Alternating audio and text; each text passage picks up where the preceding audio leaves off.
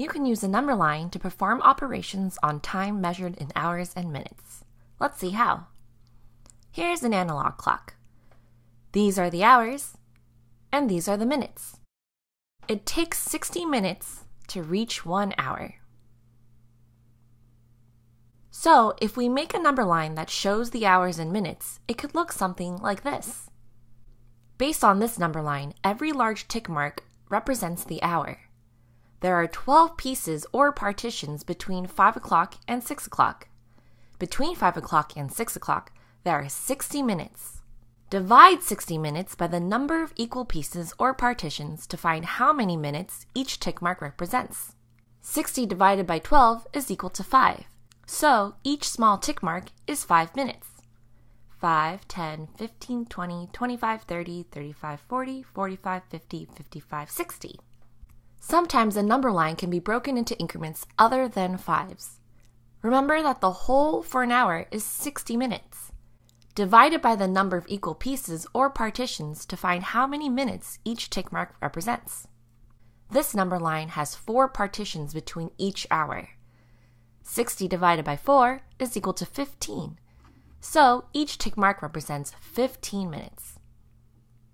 If I start recording the video at 2 o'clock and I finish the video at 3:30, how long did it take me to make this video? Let's use this number line. 2 o'clock to 3 o'clock makes 1 hour. 3 o'clock to 3:15 makes 15 minutes. And another 15 minutes makes 30 minutes.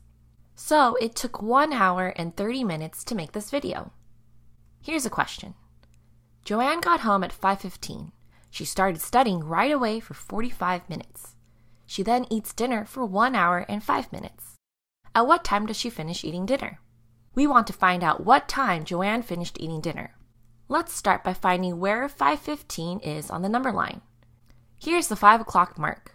And because each tick mark represents 5 minutes, we can skip count by 5 to find 5:15. 5:05, 5:10, 5:15. At 5:15, Joanne got home. She starts studying right away for 45 minutes. So we can add on 45 minutes starting at 5:15. Let's count by 5s from 5:15 to get to 45 minutes. 5, 10, 15, 20, 25, 30, 35, 40, 45. We landed at 6 o'clock. Joanne then eats dinner for 1 hour and 5 minutes.